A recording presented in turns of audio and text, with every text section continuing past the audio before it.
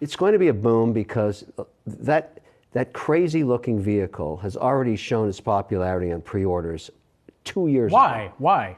I want one. I think they're nuts, and I think it would be a lot of fun to drive a tank, because that's what it is. But now a tank where you don't have to feel guilty about it. It's an EV, but it's got a lot of room. It's a very interesting vehicle. It's got a really ugly look. Ugly is interesting. It's a very interesting vehicle. It's got a really ugly look. Ugly is interesting. And you know, to be honest with you, I've got investments in providers that are providing technology for that truck. And we know the demand is huge. That is what O'Shares investment chairman Kevin O'Leary says about the Tesla Cybertruck. A lot of Tesla enthusiasts, as well as experts and analysts, have given their 2 cents about Tesla's much talked about upcoming release of the Tesla Cybertruck. And O'Leary had something to say about it too. Although it looked ugly to him, he can't deny that investors' portfolios will become pretty, so to speak, because of it. It's going to be a boom because that crazy-looking vehicle has already shown its popularity on pre-orders 2 years, O'Leary told Yahoo Finance Live. Even before its mass production, Tesla CEO Elon Musk claimed that orders crossed 250,000 in the first week of availability. Media reports estimate the total number of reservations is north of 1.5 million for the model. The number of orders received may translate into added margin for the auto manufacturer, at least that's how O'Leary sees it. The one thing I really like about the story that I learned yesterday on the whole Elon thing, the margins on this truck could be really high, O'Leary said. I mean, this is going to be because they've had so much efficiency in manufacturing costs since they announced the truck, they're probably picking up, 10 to 12% more margin on that thing. It is no secret that Kevin O'Leary thinks highly of Tesla and its CEO Elon Musk.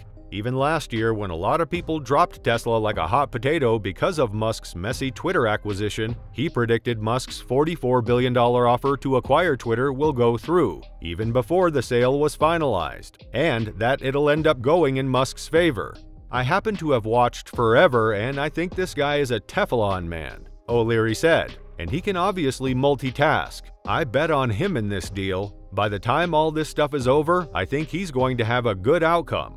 O'Leary shared how he thought Musk is overpaying by 40% in the deal, but added that the inflated number might be worth it in the long run. By owning Twitter, Musk could use his influence and popularity on the platform to financially benefit his other companies, like Tesla and SpaceX. Tesla is the only car company on Earth that's paying nothing on advertising, O'Leary said. He advertised it on the back of Twitter and other social media platforms. Very few people get to own their own unregulated network. He did, however, take a shot at Musk a few months ago about the latter's controversial assertion that working from home is immoral. O'Leary, who oversees a vast business empire consisting of 54 companies, has expressed his support for remote work and rejects any notion of immorality associated with it. At the time, Musk launched a scathing critique of remote workers, questioning its ethical implications. He argued that while some individuals enjoy the luxury of working from home, essential workers like delivery drivers and factory employees do not have the same privilege. O'Leary countered Musk's notion that remote work is a moral issue. In an interview with CNBC, he bluntly stated no when asked whether working from home is unethical. O'Leary's stance on this matter aligns with the preferences of a significant portion of the American workforce. A recent study by McKinsey & Co. revealed that 87% of employees in the United States would opt for flexible work arrangements if given the opportunity. Speaking with CNN, O'Leary acknowledged the unique circumstances of Musk's businesses, such as Tesla and SpaceX, which heavily rely on collaboration among engineers. He emphasized that this should not overshadow the success and viability of remote work in other sectors of the economy. Many industries have already embraced hybrid working models, and O'Leary argued that the pandemic has demonstrated the effectiveness of remote project management. With his extensive business portfolio spanning various states and sectors, O'Leary revealed that 40% of his companies have permanently transitioned to remote work. He highlighted the financial benefits, noting that post-pandemic, these businesses are projected to generate a 20% increase in free cash flow. O'Leary sees this as evidence that remote work is not only effective but also cost-efficient, particularly in terms of reducing real estate expenses. 44% of our employees across our venture portfolio work remotely, and they ain't coming into the office, period," O'Leary said in a CNN interview in March. Still, this disagreement in belief didn't stop O'Leary from being optimistic about Tesla and its stock. In fact, he has been a fan even before the stock soared to the highest it has ever been in 2020. It was in 2019 when O'Leary first invested in Tesla. At the time, his son Trevor, a then intern at the company, convinced him that it wasn't a car company he was investing in, but a data technology company instead. He believes that companies that have pricing power and have positive business models and less debt on their balance sheet perform extremely well, because they can pass on their costs to investors and to clients that are buying their services and goods. Because of this, he personally prefers to have those than the bonds in the same company. He explained, "Because I know with 100% outcome when I'm going to get paid back and when I have a long duration bond, and inflation is 6% and I'm paying 3.2%, which is sort of the average of corporate paper right now, that's a really bad place to put capital to work, so I'd much rather go in equities." That said, the famous investor said that the best time to invest is when everybody's going the other way, and this was the reason why he invested in Tesla as early as 2019. Tech has been cut in half, and yet the growth rates of the companies have not slowed at all, O'Leary said. According to him, there's no evidence that growth rates have slowed in mega-cap internet giants. "I look at growth, I look at free cash flow, I look at the balance sheet. I don't listen to people talking, I look at cash flow, that's what matters." This is probably why O'Leary is confident with his investments.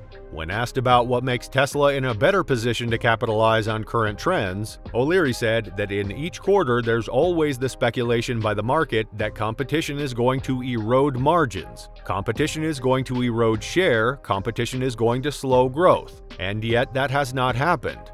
According to him, there is no company yet that's transitioned to the effectiveness and efficiency and productivity that Tesla has around the drivetrain, the engine, chipsets, and batteries. So there's a moat around Tesla because it was the first mover, but they've maintained their share through innovation, O'Leary said. Everybody criticized this guy for a million different reasons, but at the end of the day, when you ask somebody if you want to buy an EV, what do they want? They want a Tesla. So GM hasn't come with anything anybody wants. Porsche hasn't done anything yet. I'm not saying they won't, but it hasn't happened yet. The O'Leary Ventures chairman further shared that while these legendary automakers are making the transition and catching up to Tesla as fast as they can, Tesla has gained more share and reduced the price. "They're getting more aggressive, they're bringing the truck," said O'Leary. "I don't see a bad story here, and it's reflected in the stock, although it's a volatile stock, but if he's saying there's headwinds economically globally, that's the same environment for every company, whether they're in the EV market or not." O'Leary also pointed to one thing that sets Tesla apart from said legendary automakers. What they've got that no one else has is 100% focus on EV. They're not dealing with legacy engines of any kind, and so you have a much more efficient use and much more productive company. And as much as he doesn't like how the Tesla Cybertruck looks, he is confident about its possible gains. And surprisingly, he wants to own one too. "I want one," he added. "I think they're nuts, and I think it would be a lot of fun to drive a tank. It's got a really ugly look. Ugly is interesting." Tasha Keeney, Director of Investment Analysis and Institutional Strategies at ARK Invest, said the vehicle is the most misunderstood vehicle release that Tesla has had. "This is really a genius design. It's much more cost-effective, it's unlike any other car that we've ever seen out there, and from an aesthetic basis," Keeney told Yahoo Finance Live. But really, because they're, using just one piece of material, they're not using paint, it's going to be a lot more cost-effective and easier to produce for them. Because we know that the paint shop is, somewhat of a choke point for throughput in an automotive factory, Keeney added. Make sure to subscribe for more.